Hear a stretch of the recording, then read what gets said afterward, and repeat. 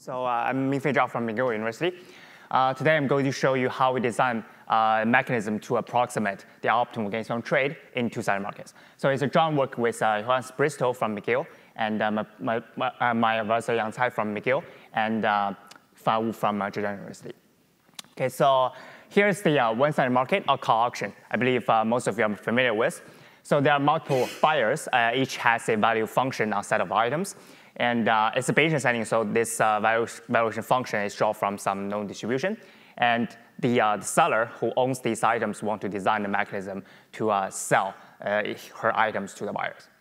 Okay, so in the past few years, there have been increasing interest in how to design a mechanism in two-sided markets. So in the two-sided markets, there are multiple sellers. Each can have a different set of items. Okay, so the major difference between the one-sided market and two-sided market is that in the two-sided market, each seller also has its own value distributions on the set of items that she has. Okay, so and now the mechanism designer is not the seller anymore. So the mechanism designer itself does not own the items. So you can view the designer as a third party or a platform. So for example, consider Uber as an example. Through Uber, drivers can provide driving services to the passengers, but the Uber itself does not carry these passengers to their destinations. Right? So and in the two-sided market is attributed to many important applications, such as stock exchange and Google DoubleClick, where advisors purchase ad slots from the websites who wish to sell these slots, and also some online exchange markets, such as Amazon and eBay. Okay, so the simplest setting of the two-sided market is called bilateral trading. So here, only one buyer, one seller, and one item. And the mechanism designers wants to design a mechanism to incentivize both buyers and sellers to report their values truthfully and to maximize a certain objective function. For example, efficiency. Okay, so there are two ways to measure the efficiency. The first one is social offer, which is the sum of the buyers and sellers' value after running the mechanism. And the second way is called gains from trade. Okay, so it's defined as the increment of the social offer. So for example, if the buyer has value 5 and seller has value 2 for the item, after the trade is made, the social offer is 5. However, the gains from trade is 5 minus 2, which is 3. Okay, so I think some of you might already see the relationship between the social offer and gains from trade is that the social offer equals to the gains from trade plus the seller's value. So by realizing that, you can see the problem to maximize the social offer and the problem to maximize the gains from trade are exactly the same problem. However, if you look for approximation, since the gains from trade has a lower value, any approximation ratio to the optimal gains from trade can imply the same approximation ratio to the social offer. However, the opposite way is not true. Okay, so the gains from trade is harder to approximate than the social offer. Okay, so in our paper, we consider the gains from trade as our objective function. Okay, to maximize the gains from trade, the best case we can expect is to trade whenever the buyer's value is greater than the seller's value. However, in 1981, Mars and Satterthwaite showed that there's no Bayesian compatible individual rational and budget balance mechanism can achieve full gains from trade. So here, the BIC and RR constraints have the same definition as in the one-sided market, which incentivize both buyers and sellers to report their values truthfully. And the budget balance constraint is another good property that we want our mechanism to have, and is specialized to two-sided markets, which means that in every bid profile, in every scenario, the payment from the buyer is equal to the payment to the seller. So basically, there's no money coming to the mechanism, and there's no money going out. Okay? By that result, we have seen that we cannot gain full gains from trade. So then what is the best value we can expect? Or what is the optimal mechanism that maximizes the gains from trade? In Mars and Satterthwaite's paper, they also provide such an optimal BIC and budget balance mechanism to maximize the gains from trade. Unfortunately, the optimal mechanism we provide has extremely complex allocation and payment rules, which requires to solve a set of differential equations that might depend on the buyers and sellers distributions. So here's an example. If the buyers and seller both have the value distribution uniform between 0 and 1, in the optimal mechanism, the trade is made if and only if the buyer's value is a quarter greater than the seller's value. And the price rule is defined as B plus S plus a half divided by 3. So both of the allocation price rules in the optimal mechanism is hard to interpret, even for this simple example. So it's hard to explain where this quarter came from, and it seems that it has nothing to do with these price rules. Okay, so motivated by this caveat, people start to look for an approximation. So the question is there a simple mechanism can approximate the optimal efficiency? The answer is yes. So if we look for a social welfare, there's a line of great works shows a constant factor approximation in the surprisingly broad settings of the two-sided market. And the state-of-the-art result by Badashi et al. Will be shown just after our talk. Okay? So if you look for a gain-sum trade, a different line of work showed that the efficiency in the gain-sum trade will diminish when the market goes large. So it basically means that you can get asymptotically the optimal gain-sum trade for a sufficiently large number of symmetric buyers and sellers. However, without the large market assumption, the results are quite sparse, especially for the bilateral trading setting. So in 2008, Mingfei provides a half approximation if the median of the buyer's distribution is greater than the median of the seller's distribution. And in 2016, Brustle and Mizrahi provide a 1/E approximation if the buyer's distribution has monotone hazard rate. So this is a special case of the regular distributions, and both of these results need to make some assumption on the buyers or sellers distributions, and it does not work for general distributions. And this is exactly the problem that we overcome in our paper. So in our paper, we show that in the bilateral trading setting, even with arbitrary sellers and buyers value distributions, there exists a simple big IR and budget balance mechanism that can achieve half of the optimal gain-sum trade. So here's the mechanism used in our proof. I will provide two mechanisms, and the better of these two is half optimal. So the first one is called seller offering mechanism. In this mechanism, the seller is asked to post a price, QS, that depends on her value and the buyer's distribution.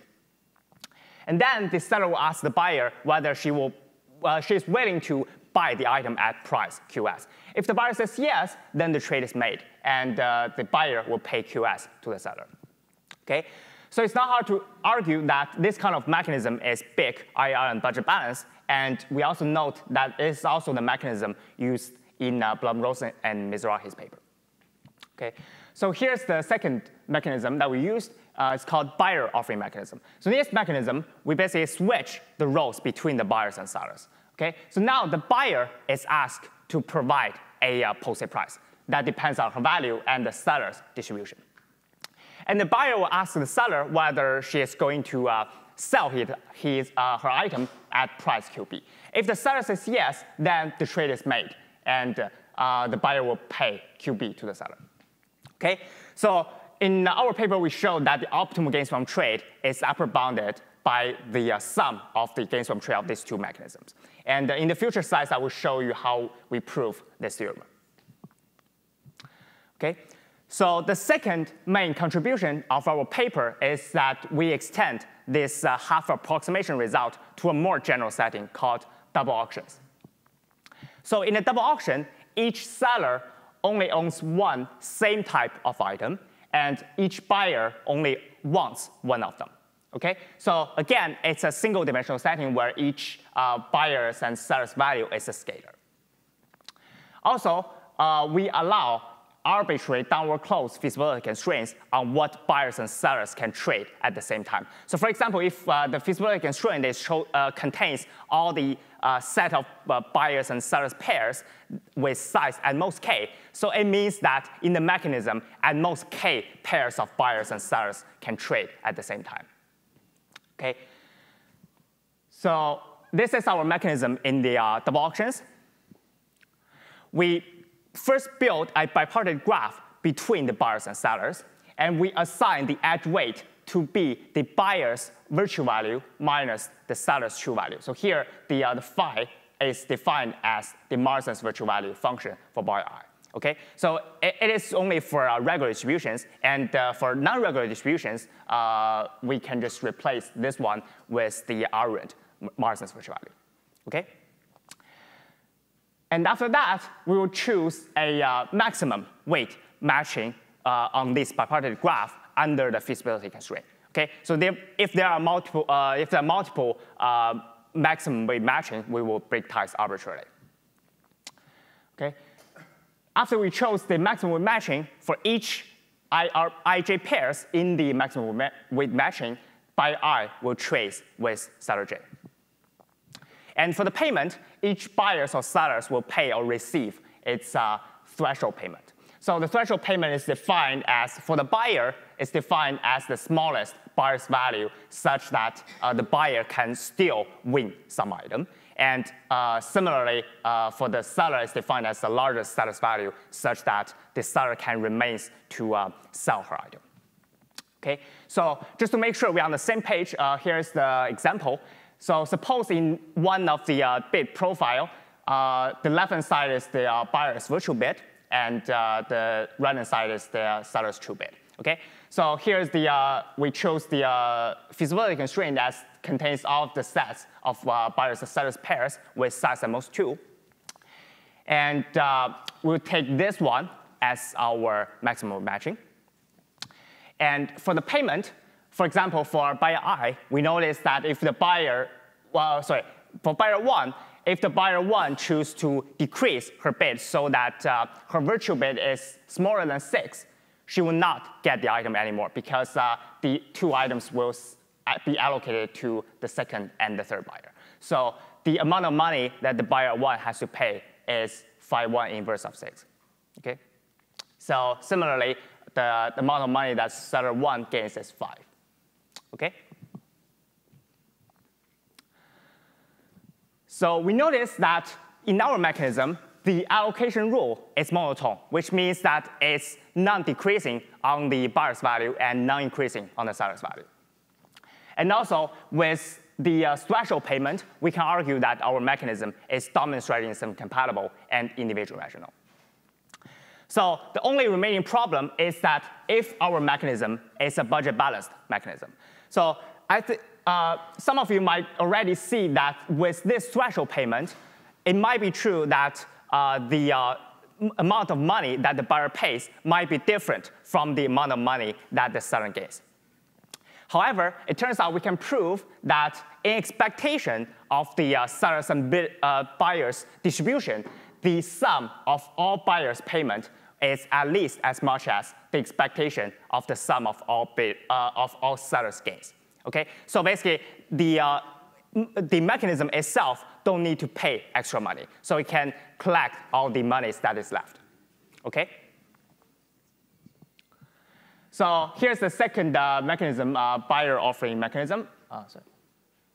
So the only difference here is that now the edge weight is decided as the buyer's value minus the seller's virtual value. So here, this tau, it's sort of similar, but a little bit different from the Marsden's, classic Marsden's virtual value. We just define as the Marsden's virtual value for the seller.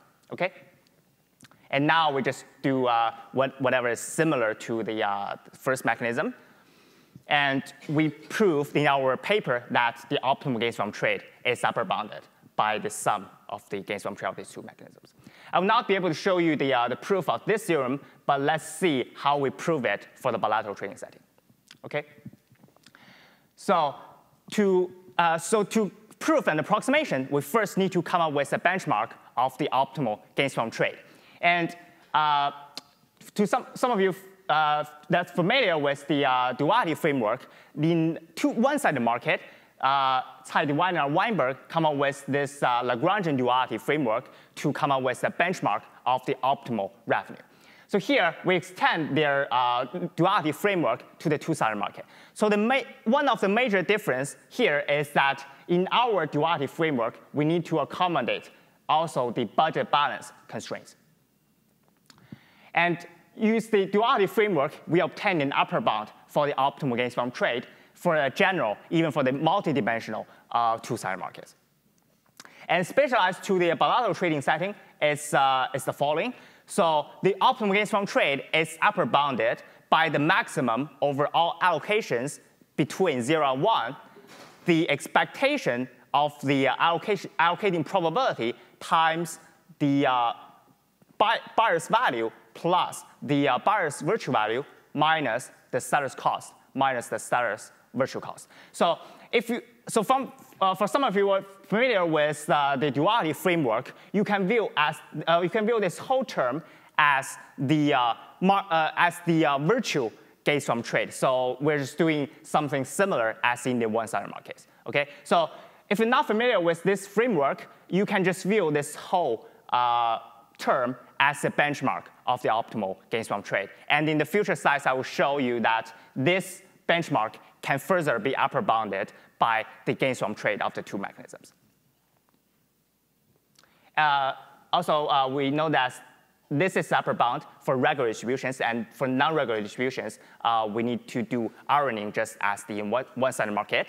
And these two things is changed to the iron virtual value. Okay. So to prove our main theorem, we just first look at the gains from trade of the two mechanisms. So here we just assume like the buyers and sellers distribution are continuous for simplicity. Okay. So now in the seller offering mechanism, the seller is asked to post a price Q. So what is the Q that will the seller choose? The seller will choose the Q that maximizes her expected utility. So if you let UQ be the seller's utility by choosing the post price Q, it can be further written as the following. So the buyer will accept the posted price if and only if B is greater than Q, which happens with probability 1 minus FQ. And whenever the trade is made, the seller can gain utility Q minus S. So this utility is defined as the multiplication of these two terms. Okay? So to maximize this function over all Q, we need to take the derivative, and it's the following. And we should let this derivative to be 0. Okay? So notice that for regular distributions, this function is monotone. So there exists a unique Q such that this derivative is 0. You can just check offline by taking the second derivative to make sure that this is indeed a maximizer. So we can see that the unique value that the seller will choose is defined as the phi inverse of S. Okay? So it means that in our mechanism, the trade will be made if and only if B is greater than Q, which is equivalent to phi of B greater than S. Okay? So this is the gains from trade of the first mechanism. So similarly, we can show that in the buyer offering mechanism, the trade is made if and only if the buyer's value is greater than the seller's virtual value. Okay?